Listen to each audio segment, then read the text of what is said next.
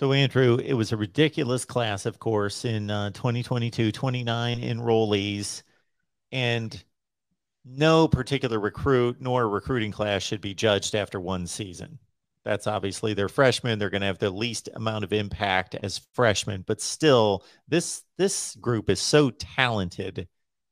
Yeah. If there's one guy, and there should be several guys that are going to have an impact. Now, let's not put the bar or the standard too high as freshmen that they're going to go off crazy and be all Americans or anything like that. But if there was one guy that you would be the most confident is going to have the biggest impact out of all these, what, 9 5 stars? Well, Yeah. who would be the guy that you think has the opportunity to make the biggest splash? This year, I think it would be Evan Stewart. Um, I think he is so immensely talented, um, and his athleticism is just off the charts. That I think, pretty much from when he got on campus, he's been in the starting lineup at wide receiver, and so it didn't take long for him to get in there.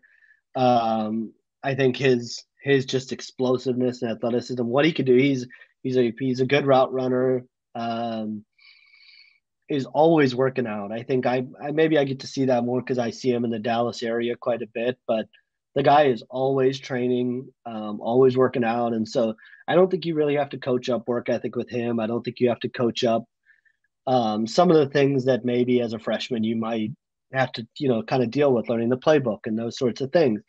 This guy is 100% bought in, and so if there was a guy that I think has a chance to compete very early on. I think it's probably Evan Stewart. Down the road, I think Connor Wigman's going to have a huge impact. Whether it's this year, obviously it's Haynes King and Max Johnson, but a year or two from now, I think that's the guy that A&M really looks at that can take the cornerback position to another level. He was a tremendous high school football player. Um, and then you've got other guys. I mean, along the defensive line, I think they're going to find a way to play Walter Nolan early and Shamar Stewart and Anthony Lucas, all those some of those guys that have been on campus early on. Um, but Evan Stewart's probably the guy. I think he's just an elite athlete and is just going to be able to provide something to that wide receiver room that they just frankly haven't had. And I think he showed a little bit of that in the spring game, and um, I think has a chance to basically be the top option for A&M this year at receiver, along with Anaya Smith. And so, it's rare for a freshman to do that, but I think he's got that sort of talent and ceiling. Yeah, so it has to do with the talent, of course, but also the need at the position, talking about wide receiver. Is Mm-hmm. that the position, either side of the ball, that you think has the most question marks and has maybe been the most disappointing the last couple seasons? Yeah, probably that. Linebacker is probably a bit of a concern. I think depth wise would be the other one I would say. I think the numbers there are a bit low. They need everything to go well at linebacker this year. They need to avoid injuries. A guy like Harold Perkins that they missed out on that went to LSU, that was a huge blow. That was a huge, huge, huge blow. But I think receivers probably been the biggest question just because they haven't had a guy that can take a top off a defense.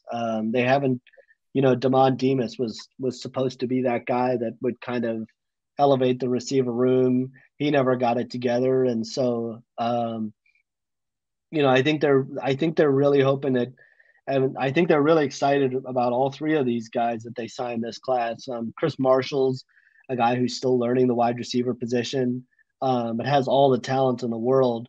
Noah Thomas is another guy they're really excited about, but I think they look at a guy like Evan Stewart and think this is not a guy that we've had on campus yet in 4 years under Jimbo Fisher, and that's no disrespect to the guys already on campus, but Evan Stewart's just kind of in that elite group of receivers, and what he's going to be able to do. I think expectations are sky high, and I do think they want to see more out of that position.